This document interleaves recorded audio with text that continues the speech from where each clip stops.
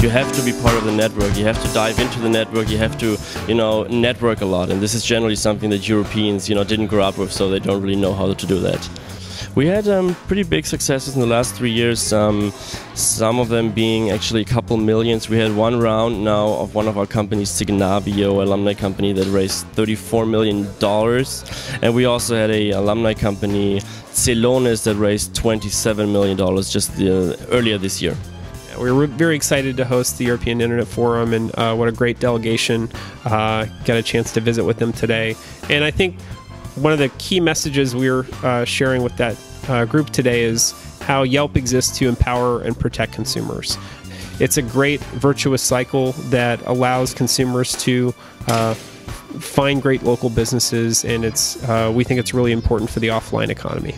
Okay, well, in Silicon Valley, we started here a long time ago, like 15 years ago, as a sort of research and development organization, and we evolved over the years to a role that is more business innovation.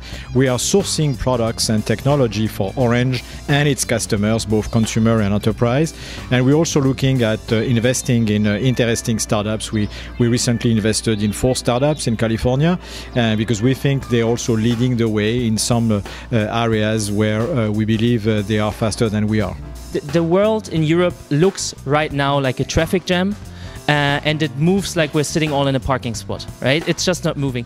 And by reducing car ownership, we can actually free up our cities, reduce CO2 emissions, and have just greener cities where people can get from A to B much faster.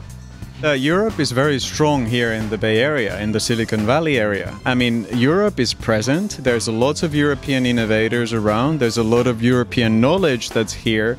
But one of the things that's missing is that the European dimension is not too visible. It's very fragmented. Startups deserve a chance to have their voice heard in the discussion. They deserve a seat at the table. And what I think is so important about this group being here in Silicon Valley is that all of them really genuinely do care about that. They are working to foster innovation. They do want to create opportunities for entrepreneurs. And I see that, and I think there's really a future in the EIF and the EU40 and for Europe to continue to grow as a hub for entrepreneurship and innovation.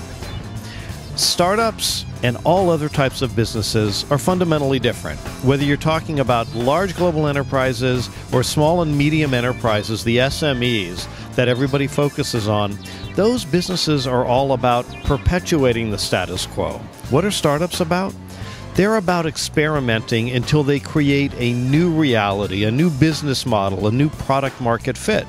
And to make that happen, they fail all the time because they try things that people haven't done before. Here in Silicon Valley, where everyone's visiting, we fail a lot. We know 8 out of 10 startups fail. And we allow our entrepreneurs to pick themselves up, take their learnings, and then move on to the next. And in fact, I wrote a book about exactly that. It's called The Other F Word, and that F word that I refer to as failure.